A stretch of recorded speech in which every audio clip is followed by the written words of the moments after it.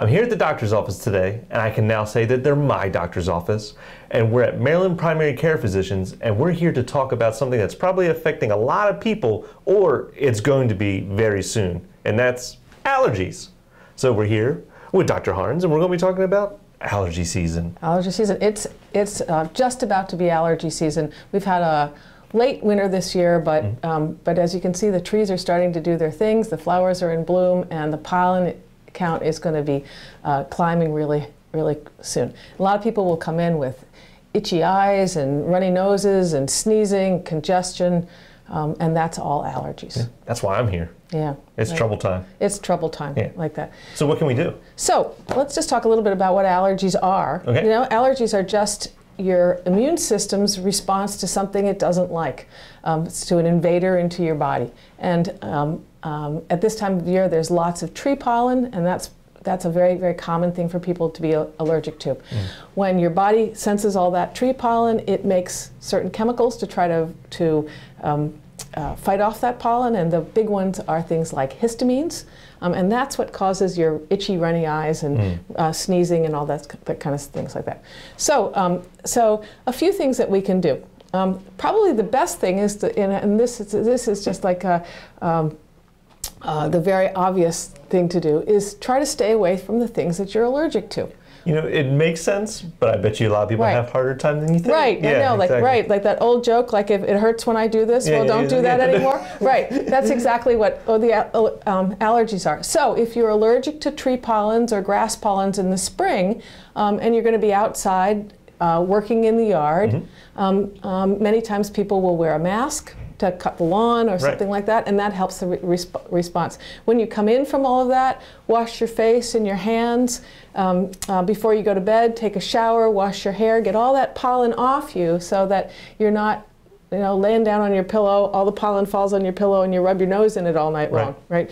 Like that. So that's something to do. If you can get somebody else to do the outdoor work, that's great too. Oh, perfect. Yeah, so, tell all my family that I'm allergic to grass, please. Exactly, exactly, like that. Many people in the springtime need to turn their air conditioners on early to filter out some of that pollen. We all are dying to just open our windows up and let all that good spring air out in and all the bad winter air out. And for people who have a lot of allergies, they just can't do that like that. We have lots of kids who are playing sports in the spring, and allergies are a problem for them too, like that. So, so suppose you have allergies and you've done everything you can do, but you still have to go outside sometimes. A few things that you can do.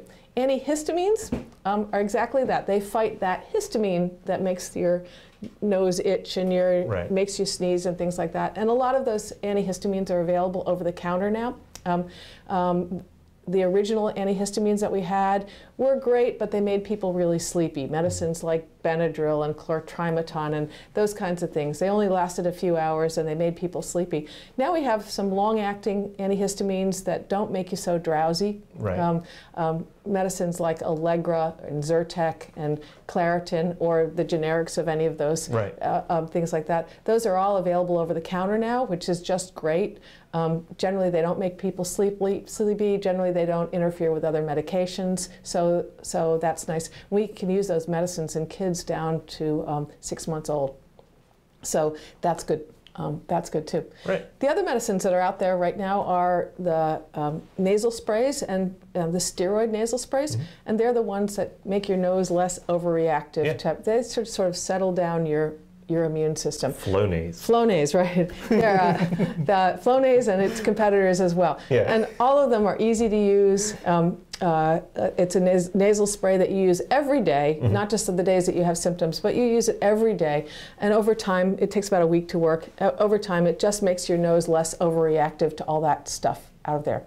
I usually tell patients a good rule of thumb is if you have spring allergies, start your medications about St. Patrick's Day. Rough and dirty, that's when the pollen count starts to rise, and you want to have that nasal spray in your system and off and running before the pollen really hits. It's a little hard, just like it's a little harder to make your symptoms better once you're really miserable. It's better to, it's easier to prevent it than to fix it. And that's easy to remember. St. Patrick's Day. St. Patrick's Day. When you're going green, get ready for all the green that's coming. That's right. Yeah, right. there you go. And when we have an early spring, it's a little late, and this year probably it's a little early, but rough and dirty, it's about St. Patrick's Day. And then stay on your medicine until, and I usually tell people until the kids are out of school, because that's about the time that the leaves are done and the grass is out, and it calms down a little bit, like that. Perfect. Like that. Right, like that. Do you have any trouble with asthma or wheezing when you have your allergies? Okay, sure. Sure. Yes. Yes, sure, sure, and that's a common response too. And so that's the kind of thing that if you found like, oh, I'm getting chest tightness, I'm wheezing, I'm having a little trouble breathing, it's probably all this miserable pollen out there that's causing it. That's a reason to come and see us. Right. Okay. So that's a reason to come. The other reason to come and see us is if you have complications of your allergies, like a sinus infection. So sometimes when you're all stuffy up in here, that's a good place for the bacteria to get in, and you get a sinus infection. Right. So if you were to get facial pain or a lot of post-nasal drip that just doesn't seem like it's getting better, you start thinking, I'm not just allergic, I'm sick. Yeah. That's a reason to come in, too. Yeah. Let me ask you, so pollen is the thing that is out right now, but many people have a little bit of allergies that go on year-round, and then the pollen hits and it all goes crazy, right? You start spiking. Yeah, and the allergists will say that your body is kind of like a bucket, you know, that your body can tolerate a little bit of this or a little bit of that, but when you get so much, the bucket overflows, and that's when you get symptoms. Right. So, do you have pets at home? That's right. They're trouble. Yeah. I bet you, now talking with you, it's probably worse in the spring because the dog's outside playing in the grass, picking it all up, bringing it in. Some of that, and probably what happens is you have a little bit of allergy to the dog all the time, and so there's just not that much to make your bucket overflow, right? Like that. So you're telling me to get rid of the dog? Well...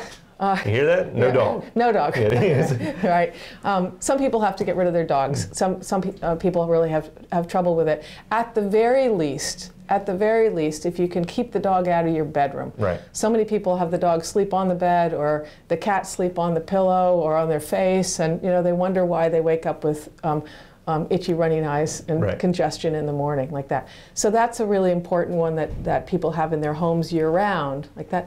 Dust and mold are other twos that are around year, and I think in the wintertime we have more trouble with dust allergies because we have, forced air heating and things like that, and we have more trouble with molds sometimes indoors as well. We have a lot of that when it's been really rainy here on the Eastern Shore. A lot of people with we're just a half an inch above sea level, so there's a lot of standing water like that. We get a lot of molds and things like that. In the fall, when the farmers all cut their fields, we get a lot of mold that goes in the air too. So there's another flare at that point too. Right there. Are there allergies in your family?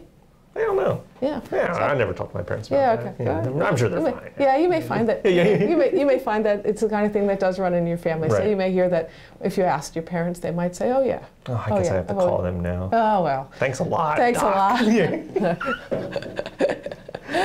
lot. Great. Yeah. So that's a lot to take in, and a lot of people will probably see changes, in their lifetime. Like I was telling you, I wasn't allergic. Absolutely. Forever, and then the past 3 years, it's really been a thing. Absolutely, and season to season too. So there's some seasons that things aren't so bad. There's some seasons that the trees really put out a lot of pollen, like that. And then there's times during the season the pollen count really, really rises. And you can follow that. I'm sure you guys do news and weather and things like that. And you can follow the pollen count, kind of see what's going on. We all know it when we're brushing off that yellow stuff off our cars. But right now, even the pollen count is starting to rise. Right. So be prepared. Be prepared. Be prepared. And if you're having any itching, runny nose, any symptoms, some pain in the eyes. Absolutely fine to take the over-the-counter medicines. They're all medicines that used to be prescription, and they're safe enough to go over the counter, so you can use those. And complications, or if you just can't get a handle on them, come on in and see us. All right. Okay. So visit your doctor if you have any problems, and get rid of the dog. See, I tried. Well, thank you so much. All right. Nice to see you.